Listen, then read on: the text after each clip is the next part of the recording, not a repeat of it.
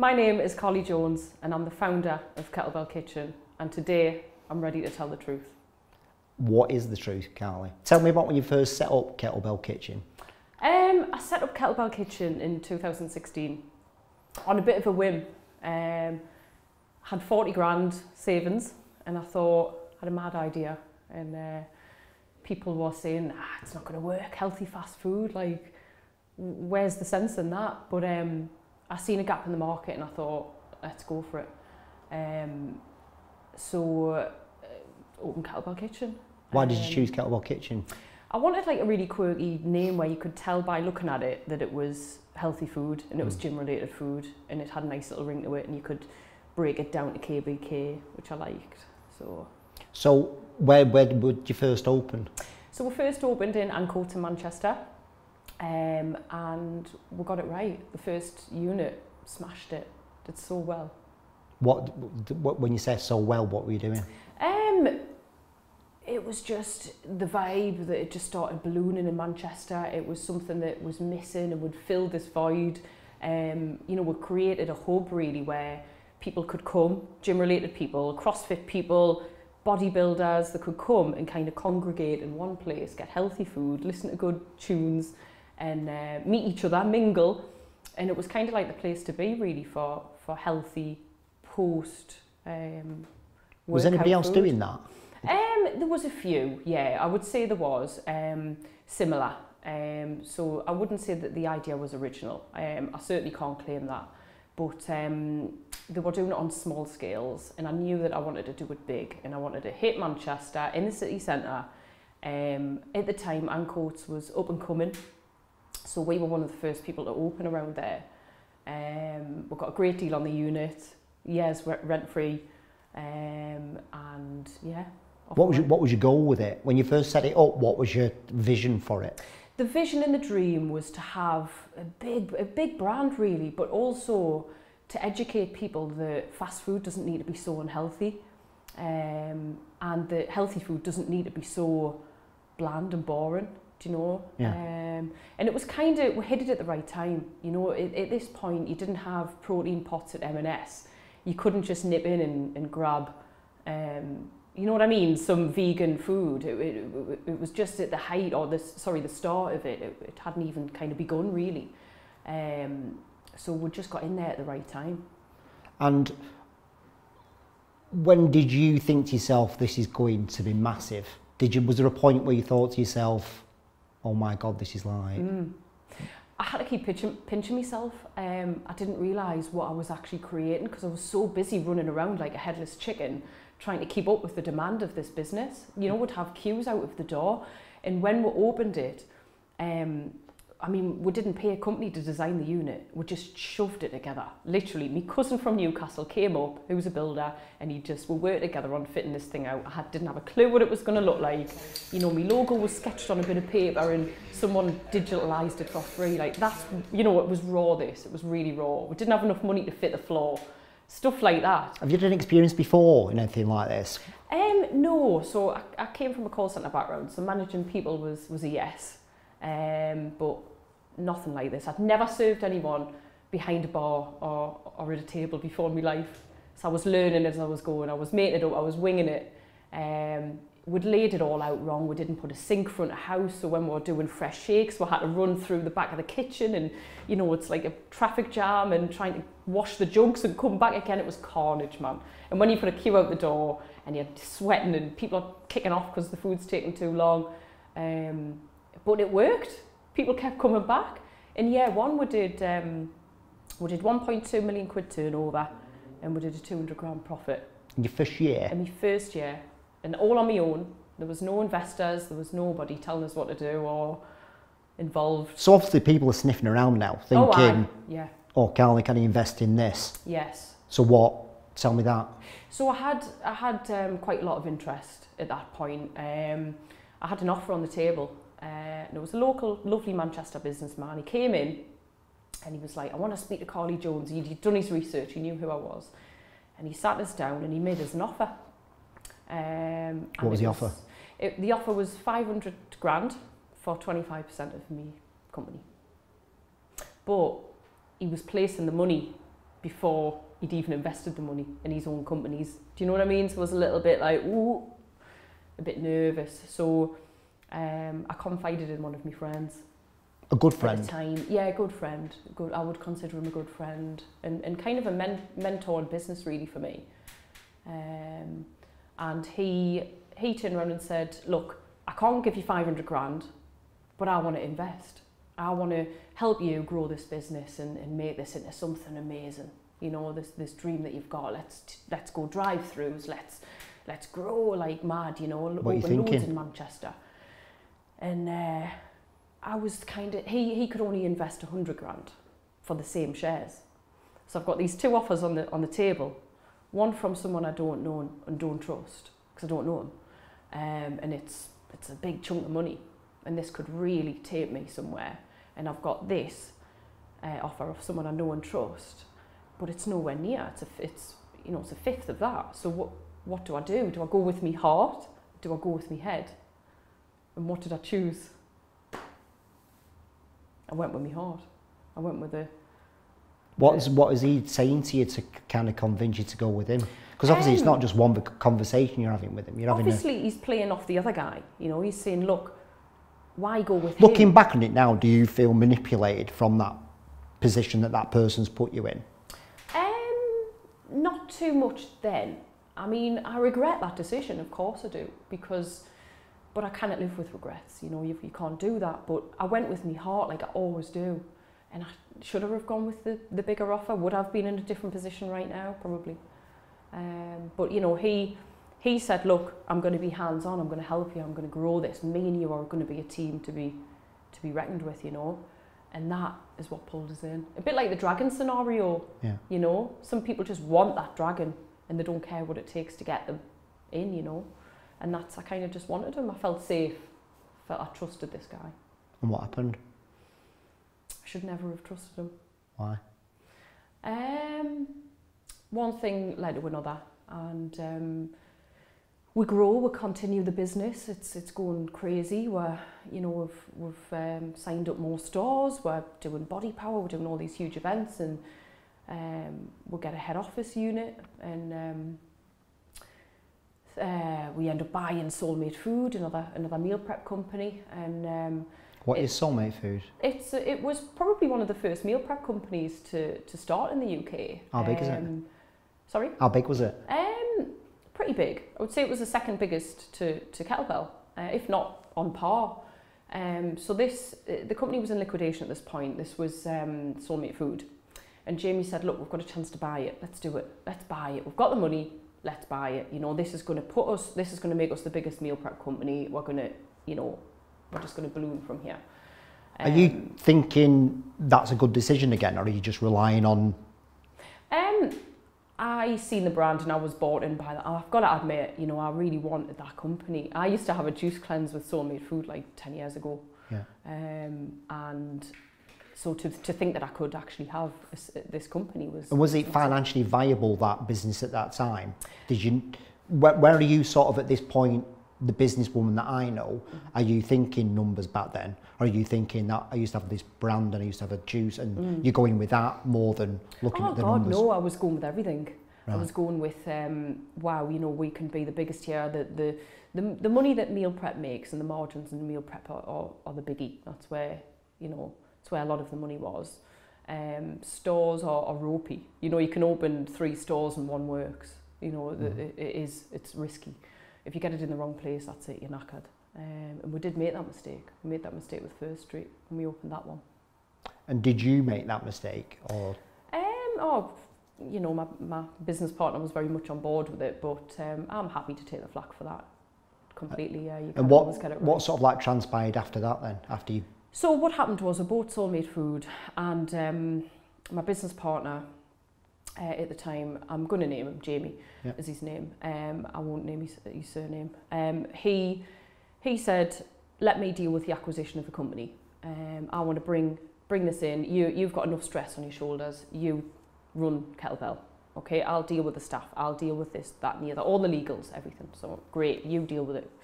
And he cracked on. And if I'm honest, completely ballsed it up. We ended up with 3 production units. So we had a rented one, we had one sat dormant next to Jamie's headquarter unit that we couldn't afford to fit out, and then we had a third one in Rossendale. It was just madness. That's miles away, Rossendale. Yeah, we ended up with 25 staff that were tupied over, that came with 3 months notice periods, and they wouldn't move, so we had to make them all redundant. The whole thing lost us an absolute fortune. That was the start of the pain, the money pain. That was when things started getting a bit, oh God, hairy. We hadn't really felt it until then. What was, so that happened then. How were you trying to save that? What happened after that? I wanted to do a crowd-cube campaign to raise £2 million, and Jamie didn't want to do it, just dismissed it and said, why? No. I don't know. Because that seems like a really good idea. I know. And we had the brand, we would have done it, Because people are invested in the Kettlebell Kitchen brand, aren't they? Oh yeah, and it was so well known in the UK. Every fitness buff knew what kettlebell was in the UK. It was mad. So we didn't do that, and unfortunately 2 months later, Jamie comes to us and says we're going to be in a bit of a black hole at the end of this month. We're going to be down 30 grand on. At what point are you getting because you opened one in Newcastle, didn't you? At what time did you do that? No, that was like 6 months, 8 months later. Right. So the start of the money problems was that there's buying that company that knocked us for 6, and the way it was brought in and whatever. But then, Jamie came to us with an idea. I've got me best mate, best man at my wedding, trust him more than I trust anybody, and he's called Gary, and he wants to come in and he wants to invest. We can have the money in the account in 3 days. I've gone through the business and financial models with him, he's happy. So this is our answer. This is going to give us some money to fit out the headquarter unit, and it's going to give us some money for the wages at the end of the month. So I thought, brilliant, let's go. And he dealt with all the paperwork, Gary came in, and yeah. So, did you not actually ask about this guy? Now, I'm not saying this because this is the naivety bit of it, right? That everybody needs to understand. How naive were you back then not to check this guy out? Oh, I was very naive. I was so naive. I mean, I knew of Gary. I actually took over a call centre in South Africa that he used to run. So I knew of him. What's his background? PPI. Right, okay. He's earned all his money through PPI. So, yeah, I mean, Gary came on, and unfortunately Gary wanted his FD to come on board, and at the time he's called Colin, and it was positioned to us that this was a luxury. You're going to have an FD that's on my books. He's not on the company books, so you're not paying for him, don't worry about his wage. And he can take all the stresses and stuff off you of the finances that have been driving you a bit mad recently. You know what it's like, if anyone that's a business owner, especially of a medium-sized business, or small business, you're wearing 20 hats, you're stressed a bit, you're like, do you know what I mean? The finances are such a pain. Yeah. And they were really holding us back. I was like a storm of chaos everywhere I went, because I just had too much pressure and too much things I was dealing with. So to know that those finances could be taken off us, was a godsend. So I agreed, yeah, please help me with the finances, come in, take it all off us, I'm buzzing with that. And that was it, basically. Start off. That was the start of it. 2 days before we were about to launch Newcastle, which would have been my 4th store, I had communication just saying off Gary that the company needed to go into liquidation. It was in too much debt. He rang you up? He rang us up. Jamie rang us up. So Jamie started to suddenly be the messenger between everyone, right? He was like the little devil on me, the angel on my shoulder, I should say, who was trying to lead the way. Looking back now, I can see the manipulation and what was going on, but I couldn't at the time. So yeah, it was kind of the start of the end, if I'm honest. So company has to go into liquidation, and all the staff will be released without pay, Gary said on his email, which I've brought, but I won't go into them all. But yeah, And go on. I was heartbroken, absolutely heartbroken. I just thought, what? Like, you know, I knew we were struggling month to month a bit. We were a growing business, you know. But surely not. Like, this can't happen. We can't not pay staff next week. I'm launching Newcastle tomorrow. What's going on, you know? And I was like, we were just about to launch a crowd-cube campaign. So I was like, can we not just hold off for 2 months? Let this money come in. We'll hit 2 million quid. I knew we'd hit it. We'd pay off any fit-out debt and whatever else debt, and would have a lovely chunk of money to go forward with here in capital. No, there's not enough time, you can't do it. Little did I know at that point they set up 2 new companies. Being? Without me on them. Being what? KBK Meal Prep and KBK Stores Limited. How did you find that out? I later got told that they'd done it by them, but I didn't know they'd done it then.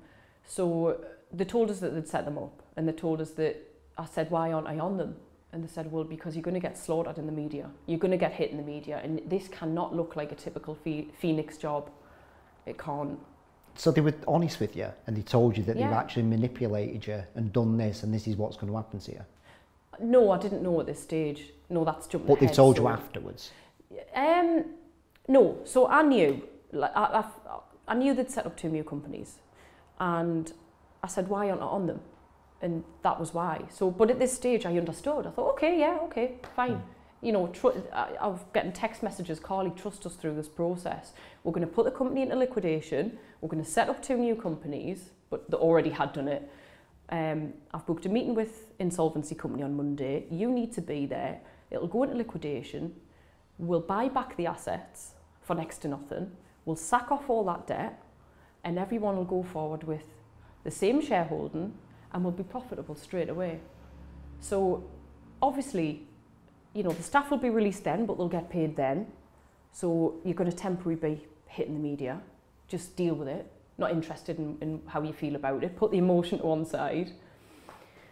And obviously that happened, and I got absolutely slaughtered by the media and trolls and all sorts of different things. Just talk me through that, mate, because it's so relevant at the minute. Yeah, it really Obviously, is, yeah. So what happened? The MEN picked up on the story. Yeah. So we just told the staff, and hours later I got a call off the MEN. But this is a story that I've heard, that everybody messaged me, or have you seen what Carley Jones has done to him? Or, you know what I mean? And it was spraying like, why will fire this? So nobody, it was just me that was on Company's House as the director. So these in fact 2 directors behind the scenes, Jamie, Gary and Colin basically, didn't really get a look in. It was just me, my face plastered all over Facebook and the MEN, and other news outlets picked it up and ploughed it out, and it was basically Carley Jones has not paid her staff. And honestly, the trolling in the comments was disgusting. Nobody knew what was going on behind the scenes. Nobody knew, you know, it was a shit situation, let's be honest about it. It was awful. What are some of the things, tell me about some of the things that have been happening just to give people a bit of context. Of course, yeah. I mean, it was stuff like she should go and sell a house in a car to pay the staff. I had on the comments section on the MEN, which they refused to take off Facebook. It was rough. It was horrible. There was lies put down there. People were dragging stuff up from me past when I was a teen. I had bloody, you know, I had some just horrible death threats. I had pictures of me mum put on. I had pictures of Kira's engagement ring, my partner's engagement ring, put on from 2 years ago. How can she afford that? Pay your staff, sell it.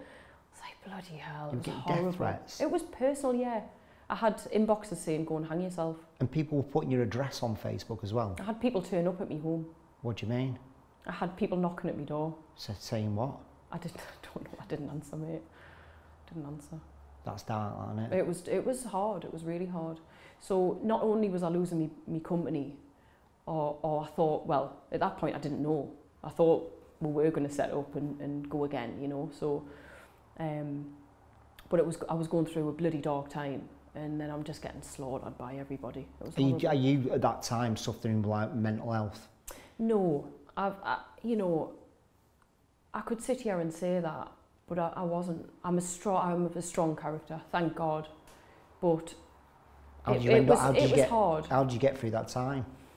Look, I mean, it affected us in other ways. So I wasn't eating. I had a constant nervous, you know, jolt in my stomach. It was horrible. It was horrible. But luckily, you know, my mental health, you know, it's there, and it's luckily I didn't go in that horrible deep dark hole that some people can't get out of, and I can thoroughly understand why they can't. How long did it go on for that?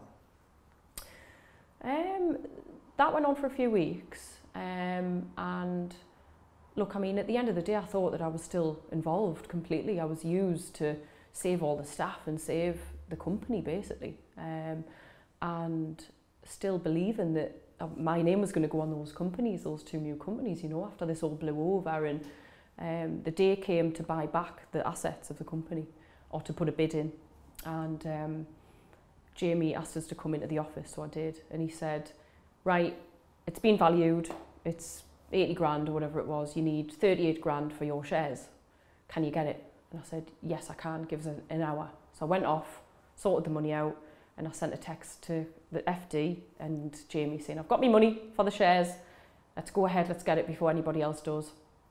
And he came back in the office and he said, right, we've got a deal for you.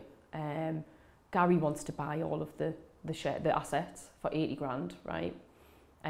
You put your 38 grand into your salon, like you've wanted to do with your partner for quite a while. You do that, you know, it'd be great. You can. It was manipulating, and he said, and all Gary wants for that is an extra 5% of your shares. And I said, okay. I said, but can I get some paperwork? Yeah, we'll sort it, don't worry. Gary was my best man at my wedding, don't worry. I will never let anything happen to you, Carley. Do you trust me, yes or no? Yes. Right. Do you know, that's how this was positioned. So I had to go ahead. You know, there was unnecessary time constraints put on it. We've got to know by 2 p.m. You know what I mean? When they didn't, it took weeks for the sale to go through, but I didn't know this. And then the insolvency company invited us to bid. I said, no, fine, Gary's buying them back, but we'll all get our shares back. And then the killer day came on Valentine's Day last year, and I was summoned to Gary's office, and he sat me down, and it was him and the FD that now owns the company. And he said, it's a game. I've won the game. You've lost. I own 100% of Kettlebell Kitchen, and you don't. Said that to your face? Yep. And that was it. Boom, lost. And I mean, my heart's pounding. I felt sick. I felt like I was going to faint, and I was like, what? And he said, yeah, you don't own it. And I was like, are you joking? Where's your paperwork to say I was going to give you shares back? I was like, so you've just used Jamie in the middle. So it was clear that they were just running around us in circles. Did Jamie know what was going on? Oh yeah, fully believe he did. He must have known, because Jamie walked away with soul-made food. So I walked away with nothing. Jamie walked away with soul-made food, but he claimed that he'd been done over by Gary as well.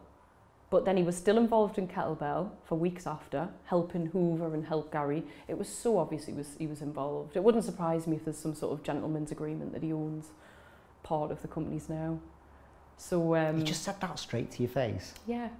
So he made us an offer. He said, look, you know, I'm a good person, so I'm going to make you an offer. I don't need to do this, but I'm going to offer you KBK Stores Limited. So you can have the stores, so basically it was Anco, it's one store. However, he has the list of the license agreement, and it was hideous. It was like, you have to pay me £1,000 a month forever. You have to sign everything off through me. It was just a power trip load of bollocks. It was awful. It was like, you cannot breathe without asking me if you can. Do you know what? He would have put a lead around my neck, and he would have loved it. Spoilt me creativity and just put us in a box. And I just said, you can piss off. Absolutely. My head was a mess though. I stormed out the meeting. By the time I got out of it, I had already been locked out of all the social media, everything. So they've been planning it for ages. Yeah, Jamie was the one, his media company was in control of the social media. That's how I knew 100% he was involved, because he was the one that instructed all that social media to be locked down and me kicked out of it all. And I'd built, without any media company, I built that Instagram from scratch, up to 44,000 myself, never used a company. And it was only a week before that asked us to change the owner and the email address. and it was Jamie that asked, so I knew he was involved. I had the choice to buy back the shares, being the only sole director. I had the first kind of dabs at buying all of it back, and I could have came up with 80 grand. I could have got that money, and I could have cut them two out, and I didn't. You know, moralistically, I can't do that. That's not me. That's not me as a person. That's greedy, that, you know. Little did I know that you were going to cut me out 3 weeks later. But you don't, why would, I can't get wrap my head around it why you do that to somebody else, mate. Just for the fact of just money. He said to me, if you hit out at me on media, I will make you penniless. And that's one of the reasons I haven't spoke out. I'm just going to be fucked in it now after that. No, I hope so. Why have you decided to talk about this now? I've been silent long enough. You know, I was threatened by Gary on an email, and he said, and I'll post stuff on my blog. You know, I'm going to write a detailed blog about this. I think I want to get the awareness out there. You know, these guys have got away with it, or they think they've got away with it now. Why should I be just silent and keep my mouth shut? You know, people want to know. Every day I'm asked what happened to Kettlebell Kitchen, Carley. Why aren't you talking about it? Honestly, every day I'm asked. And it's about time I spoke out about it. So many people this happens to, and so many people have reached out, and similar's happened, and you can't do anything about it. If a business partner basically ousts you out of your business, unless you've got 50 grand to take them to court, you're screwed. You can't really do a great deal. And look what's happened to us. You know, the founder's been taken out of our own business, and it's now been rebranded. Now Gary claims he's the founder of KBK, which, you know, it's just power. It's a power trip thing, ego thing. You know, when like there was that time where you couldn't, well, you tried to, and we've talked about this before, about getting the money to pay all your staff and stuff. Yeah. Were you thinking about them people, them sort of like staff members that have you reached out to them and stuff? I was devastated. I mean, there's a text that I sent to them saying I wanted to remortgage my home to pay the staff. See, nobody knows this, mate. No, nobody knows. No. And everyone just thinks she didn't pay her staff. What a devil.